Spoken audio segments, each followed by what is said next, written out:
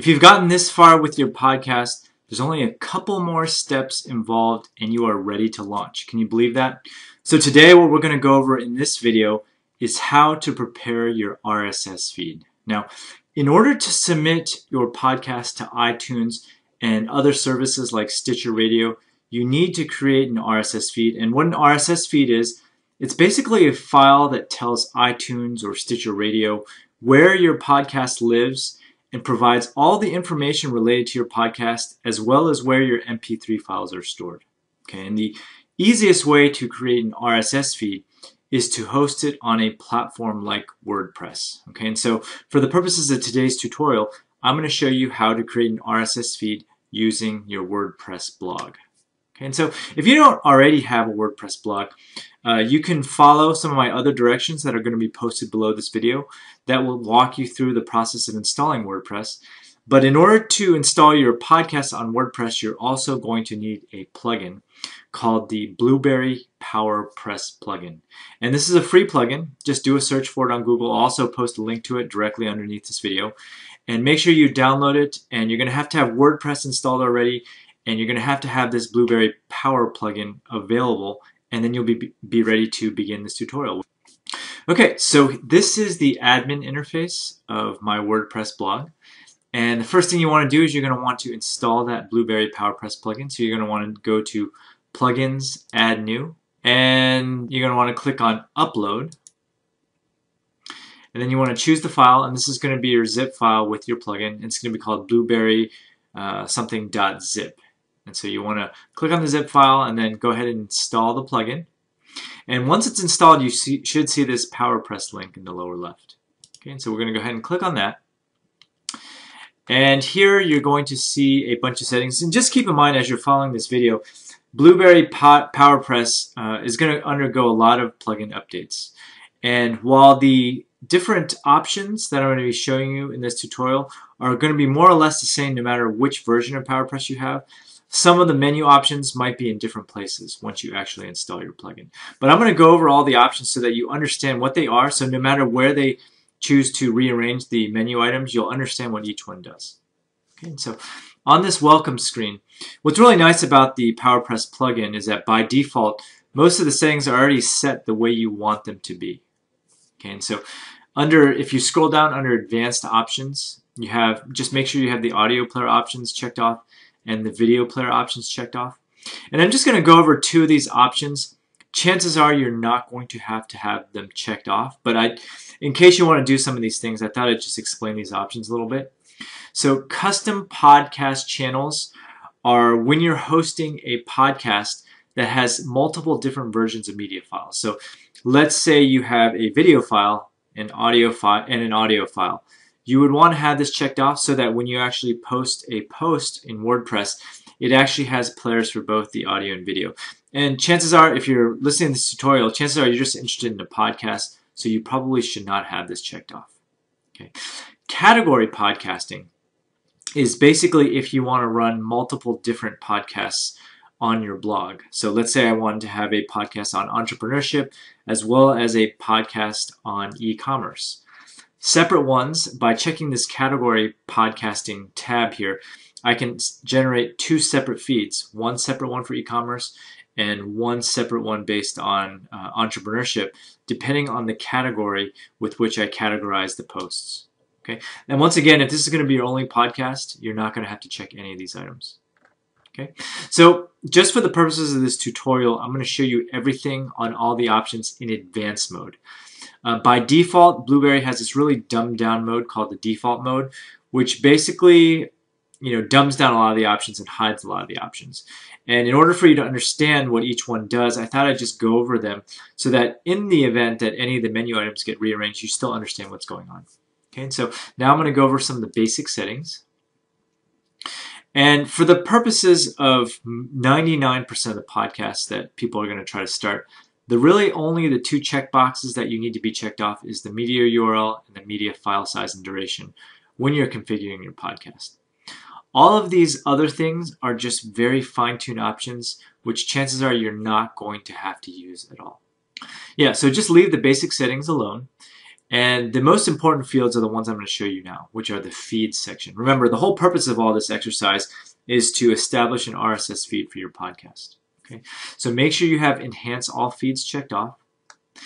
And this is actually the address, after we're all done with all this, of where your feed is going to be. So this feed is the feed that you're going to be submitting to iTunes and Stitcher Radio, telling them where to find all of your podcast info from. Okay. So under here, the feed title. By default, it's going to just pick the name of your blog. So make sure you actually create a name for your podcast and put it here. And so in this case, for this example, I've named this podcast the Test Podcast. And in the description, make sure you have some sort of tagline for your podcast as well. Under how many items to show in your feed, make sure you make this a large number, like 100 or 500 or whatnot, because this number is going to determine how many episodes are actually going to show up in iTunes. Okay.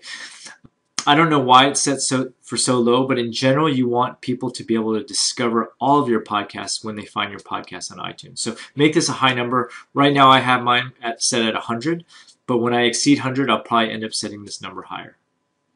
Okay. Make sure you have a copyright here. I just use my LLC name. And outside of all this other stuff, these are just optional fields.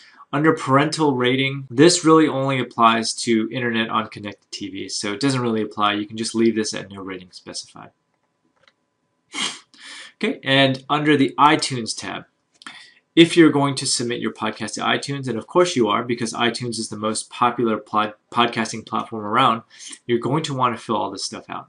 Okay, and so this first field, the iTunes subscription URL, you can't really fill in until you've actually submitted your podcast to iTunes. So leave that blank for now. But under the iTunes program subtitle, you're going to want to give a name for your podcast. And just if you remember that last video where I was teaching how to create your ID tags for your MP3 files, you're going to want to use your podcast title here and just cut and paste it over. The program summary is basically an overview of what your podcast is all about. And I would just keep it kind of short and simple. Just outline the salient points about why someone would want to listen to your podcast. And once again, all this verbiage is going to go into iTunes. Okay. And this iTunes program keywords are going to be keywords with which, when people do a search in iTunes, they're going to find your podcast that way. So it's very important to enter in all 12 keywords separated by commas for all the possible keywords that are going to describe the content for your podcast. You're also going to want to select a category for your podcast. And once again, this is very important because this determines which category you're placed in iTunes. Under iTunes Explicit, now this is kind of one of those options where if there's any sort of cursing involved in your podcast, you're going to want to mark your podcast as explicit because Apple is going to be pretty strict about this sort of thing. If people start complaining that there's excessive cursing or profanity in your podcast and it's not marked as explicit, you may get banned. Okay. So there's also this gray area where if some of your iTunes episodes are clean and some of them are profane, you actually also have the option of marking individual episodes as explicit. Okay, but in general, if you think that your podcast is going to have profanities and whatnot for the most part, then I would mark it as explicit. But in general, it's in your best interest to mark it as not explicit because that will widen your audience. Some people will not listen to your podcast at all because it is marked explicit. So just keep that in mind.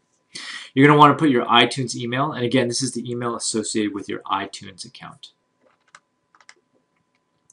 Under artwork, you're going to want to upload that same 1400 by 1400 pixel image to your blog here under the Artwork and Images tab of PowerPress.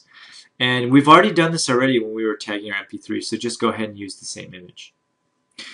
And once you have done all of these settings in PowerPress, it's now time to actually post your first podcast. Okay, and so I'm just going to go walk you through a sample post here. Okay, so when you're ready, in a previous video, I've already showed you how to prepare your MP3 file. One step I'm going to show you is you're going to have to upload your MP3 file to your hosting provider. And the one I recommended to you was called Libsyn. So I'm just going to walk you through the upload process real quick. So I'm just going to log into my Libsyn account. Okay, so this is what your Libsyn interface should look like once you log in. And what you want to do is you want to go under Content, click on Add New Episode, and then you want to go under Add Media File, Upload from Hard Drive, and then you want to pick the MP3 file that you prepared from the previous video that we had. So I'm just going to pick an arbitrary MP3 file that I have. Okay, and so once your file is done uploading, you need to give this episode a name. And so I'm just going to call it MWQHJ099 Test Podcast. And then all you have to do is you need to hit Publish.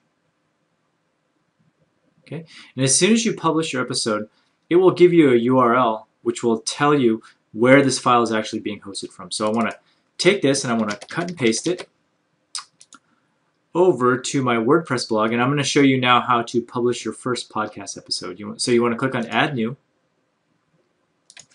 give the post a title. So I'm going to call it Test Podcast, and you want to scroll down, and under Podcast Episode, you want to actually paste the URL that we just got.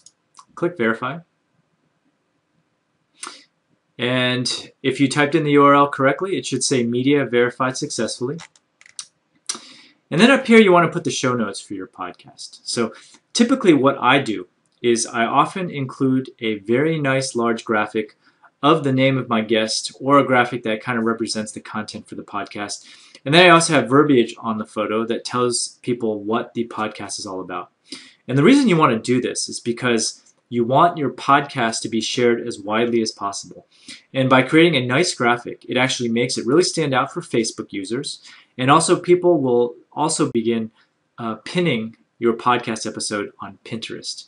And Pinterest is actually one of these underutilized social media networks for podcasts. Okay, so I would just insert a photo here, and then usually here I'd write verbiage about what the podcast is all about.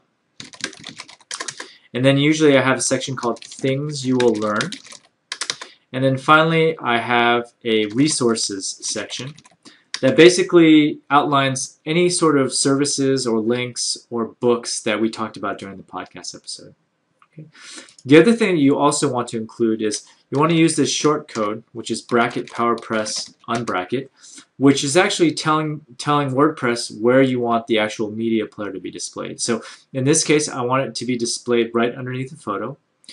And once you have all that done, and once again, the format, I have a special audio format for my blog, so I'm going to click audio here. And once you're all ready to go, you just hit publish. And then you can view your post here. And as you can see here, this is where the photo would be. This is the player that's going to play your podcast. Verbiage about what the podcast is all about, things you will learn, and then resources. And that's pretty much it. You've just published your first podcast episode.